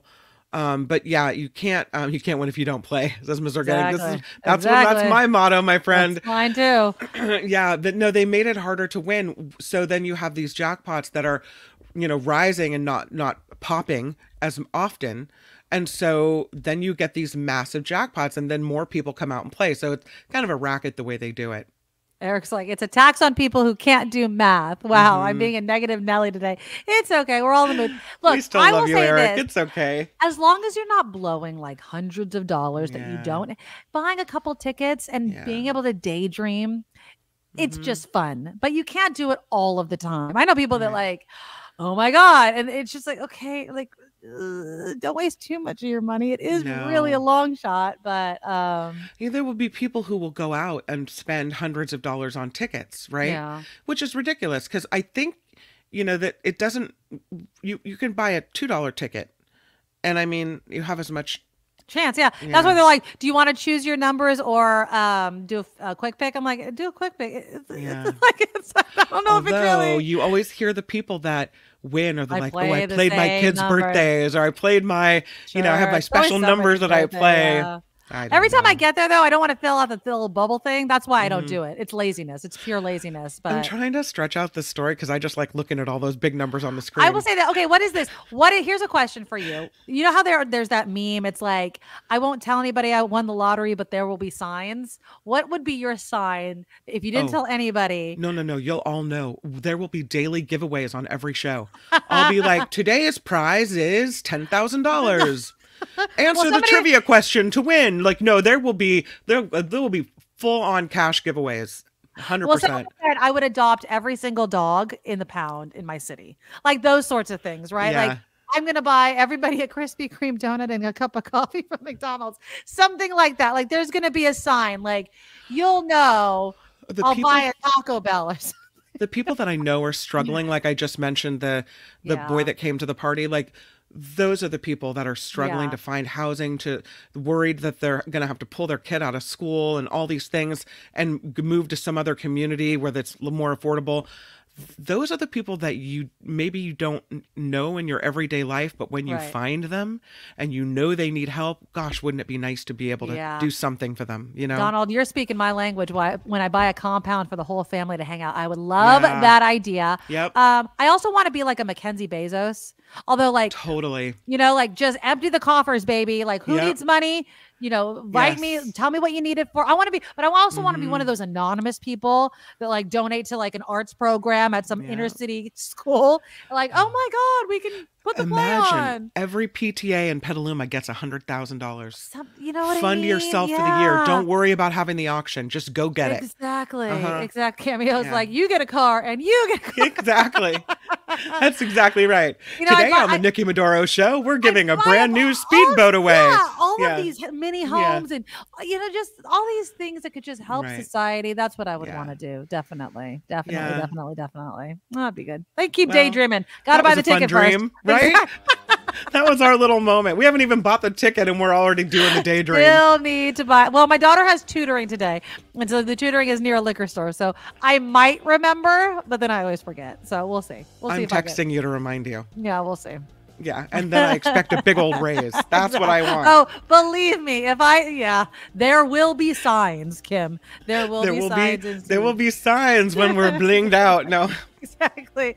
You're looking really sparkly today. I mean, think about that. Did you have a new background made of gold? Yes. You have $500 million. I mean, come on. You better be generous. My God. All of a sudden, Friday foods are being door dashed all the time. Yeah, I can afford the DoorDash again. There you go. That's funny.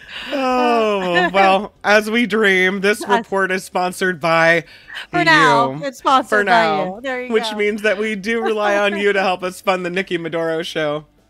But someday the tables might turn and we might be funding you. So please find us at thenikkimadoroshow.com. Thenikkimadoroshow.com is where the Patreon link and the PayPal link lives, and all the things that help keep this show rocking and rolling here on YouTube and podcast as well. I'm Kim McAllister. This is The Nikki Maduro Show. And thank you to Doug with the $5 super sticker. And Sam came in with a $10 donation. He says, tax billionaires and no tax for low-income workers. Cheers. Done. I love that idea. Yeah. Go where the money is, with the billionaires out there. But again, thank you to all of our supporters. Let's talk a little bit, though. Sam said cheers. So let's cheers to kind of a changing in drinking habits among the younger generation. I'm going to show you this. This TikToker had put out a video. She was about basically the changing drinking habits. She was expecting maybe a couple hundred people to respond. It's like, what was the number?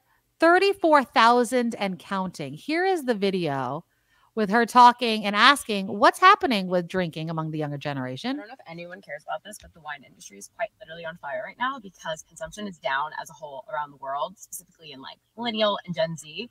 I have a question for y'all. Gen X can play too if you want. But if you're choosing to not drink wine, either like ever or in certain situations, why is that? And there's no right or wrong answer here. Like as a millennial and a Psalm, there are many times I choose to not drink wine. But I'm curious if it's like, convenience, price, accessibility, confusion, whatever. So she asked that, and a lot of the answers were kind of interesting, and they were pointing to the younger generations viewing alcohol. This was 20% of the people as toxic, poison, or the 2024 cigarette. One comment that received 400 likes said, there's just a growing knowledge and cultural consensus in younger generations about the negative effects of alcohol. It's less weird to not drink. So remember, like, if you knew someone that was getting sober, okay? And so they go out with their friends and they get the club soda with lime. That's like the stereotypical drink, right? And they're like, oh, I don't drink. And everyone's just like kind of awkward about it. Now it's just like, oh, they must have a problem. Right? Or I just don't And now it's like, who cares if you don't want to drink, right? Right. Do you want to try the latest mocktail, which somebody was asking earlier? It's a drink with no alcohol. It's all the fancy juices and sodas and stuff like that, but it has no booze in it. And so if they're getting fun, and there's an entire business with this, but here's my question. What is the wine and alcohol industry going to do? Now, can you take the booze out of wine and not call it grape juice? You know what I mean? Like, how do you survive? I don't think so. How do you survive?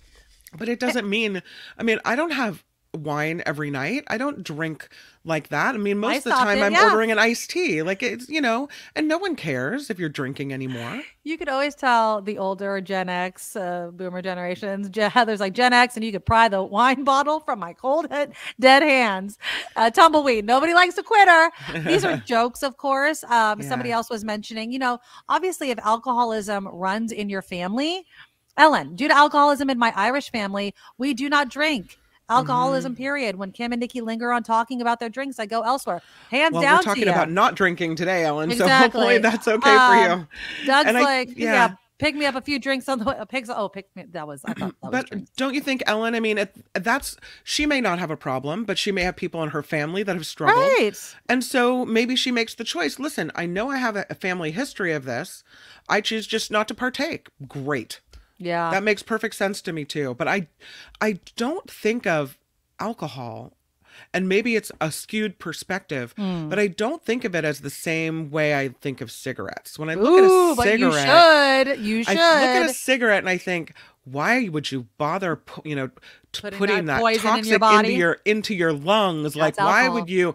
How stupid can you be, right? Meanwhile, you got a vineyard in your front yard. We've seen we've seen studies that show that any amount of alcohol is bad for you. So right. Now, I'm not giving up my alcohol, but I did give it up during the week. Gil says so many neighborhood bars have closed. Today's generation drinks way less booze. And I think that's a good thing. I was just talking about my crap TV show where they don't give them any booze. Now, obviously, that's to kind of limit the risk and behavior. But I think that goes hand in hand with it. People see what alcohol does. Drunk driving accidents, sexual assaults, fights, bad behavior, all these sorts of things can be directly tied to drinking too much. Child abuse, child abandonment, all those sorts, health issues, health insurance costs. Well, here's the question. If alcohol is the new cigarette, where it's on the decline and people aren't drinking anymore, does that mean that marijuana or edibles or all of these things are the new alcohol? Well, I think that people view them a little bit differently. Again, I would say that if you're ingesting anything that's of of a different substance that your body doesn't naturally make, right? So THC, alcohol, those sorts of things. I think you have to weigh the risks. I would probably guess anecdotally.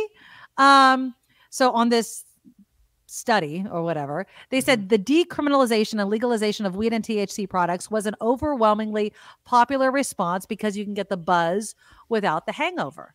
And some people are like, you know what? I don't have a problem with booze. I just don't want to deal with the crap the next day.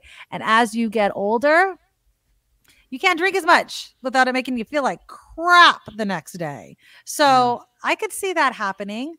Heather also says, I think the bar culture itself has reduced a lot in the last decade or so. I mean, I don't know. Maybe my neighborhood bar just doesn't. The neighborhood bar I go to seems to be doing just fine. And I do happen to see a lot of younger generation people going there. I'm encouraged by it, though. I think it's a good thing.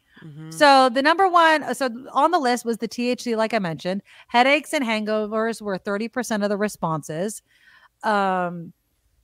You know, another reason why one person said I urge the need for ingredient transparency is because of wine headaches and hangovers and things like that. Health reasons was 20% of the responses. Many refer to alcohol as a poison because it's not supposed to be in your body. Alcoholism, negative interactions with medications, allergic reactions to wine. I get this. If I drink too much wine, my face flushes. I get that flushed face all the time, and that's can be embarrassing. Some people see it as unhealthy. And then, of course, societal and social concerns and generational changes. But is the alcohol industry too big to fail? I mean, can they pivot? I could see, you know, remember White Claws, right? Malts drinks. People are like thinking it's wine. It's really like a malt beverage or whatever. Yeah. People also put THC into beverages instead, you know, and all those sorts of things. I like the trend towards less drinking because I feel like it's going to lead to less drinking and driving. And I encourage people to limit the amount of alcohol that they drink. I still like to drink my booze, don't get me wrong, but you got to kind of keep it in kind of its appropriate level. RJ with an excellent point. He says alcohol is just as toxic as cigarettes. Both are class 1 carcinogens. Guess which ones destroy lives and families along the way. Yeah, you know, and I get it. It's awful. If you have anyone in your family that's an alcoholic, if you're an alcoholic or a recovering alcoholic, one of my friends that I've known for years has gotten sober. And she's, you know, she's promoting it on social media. She's really sharing her story, which I have the utmost respect for because it's hard when you hear some of these stories, even people that you knew and you don't even realize how much they were drinking. Like I was drinking a handle a day. Like what? You know what I mean? Lee says alcohol is poison, numbs the pain of living, but people become dependent on it. People are better off without it. Yeah, it can really destroy your life very quickly. Donald says now studies are showing cannabis products have a negative impact too. Yeah. Again, anything that kind of alters your body is going to have some sort of impact. Is it the same? And can you imbibe or ingest, I guess I should say, THC, whether it's in an edible form or a smoke form, at the same level as alcohol? I kind of feel like, and again, this is just back to the stoner years, right? Once you're stoned, you're stoned. Like, I feel like people over drink alcohol because they forget how much they're drinking. And then what you were talking about, Kim, roofing and all those sorts of things, all the other hazards that can come with alcohol. There's something that we romanticize alcohol as well. Go to the winery and, you know, walk through the vineyards, and it's beautiful. And I live here in the wine country. That's something we celebrate. I've got some Pinot Noir vines on the other side of this wall, right? Exactly. So we romanticize that. And now, if those were pot plants, would you still be bragging about it? No, right? And it's legal. You could. Or if I'm growing tobacco outside, I'm hoping the neighbors don't see, like, what is she doing over there? Right. So I don't know. I just feel like the way society embraces certain things and the way we accept it and welcome it is different depending on what it is. And even though we know that alcohol isn't good for us, we just still have this romantic vision of it. And it's not just wine. It can also be, you know, the casks of whiskey, right? You go to Scotland and see how they make the whatever. Oh yeah, you know, my husband has so much bourbon because he's part of a bourbon club. Nobody's, you know, but of course, ask him to drink it. We're storing it apparently. But yeah, it's just it's seen in its advertising, its history, it's how this country was founded, it's prohibition and the pushback on that. It's just the years and years of it being ingrained that once you turn 21, we're going to go celebrate and you're going to go drink and all those sorts of things. It is so ingrained in who we can be that to kind of shun it makes people be like, what? You don't drink at all? Like, no, I don't drink at all. So not me, I drink. Ren says it would be fun to have mocktail tastings, like wine tasting, but driving from beautiful place to beautiful place, no alcohol involved. And she says she'd go. So. And that sounds weird to me. Like to me, and I'm going to be completely honest, sounds like a waste of money and time. I don't know why. I mean, I would go on a road trip with you, but for you to look at me and say, we're going to pay X, Y, and Z to go on a mocktail tour versus like a bourbon tour or a wine tour or something like that, I'd be like, I could drink because juice it's at home. not about getting loaded. It's about the taste of the drink, which doesn't have to have booze in it to taste good, right? No, but what I'm saying is like, it's also the cost factor. Like I could stay home and drink club soda and juices till the cows come home. Why do I need to go? That's me Same showing thing, how though. I'm Why influenced. do you need to go drink at, booze at a bar? You could also drink that at home. True. But then, I get it. It's so weird, right? When you talk about this sort of thing. Lauren says, I gave up drinking 4 years ago during COVID. Didn't mean that, but it was the best decision I ever made. Don't miss it at all. That's awesome. Read about the growth of athletic brewing. Non-alcoholic beers. Okay. Oh, okay. Yeah, NA beers are growing in popularity. I just saw, was it a Heineken one? Or Beck's? I don't know. It was one of these commercials where the guy was always the designated driver. And he was drinking occasionally a non-alcoholic beer. And before you put it in the comments, I know that there is a sliver of alcohol in non-alcoholic beer just because of the fermentation, but you'd have to drink a lot to get under the influence. But yeah, it's I'm not giving up my booze, but I would definitely come back. Talking about the difference though between alcohol and marijuana. Pot. Yeah. You know, it's detrimental.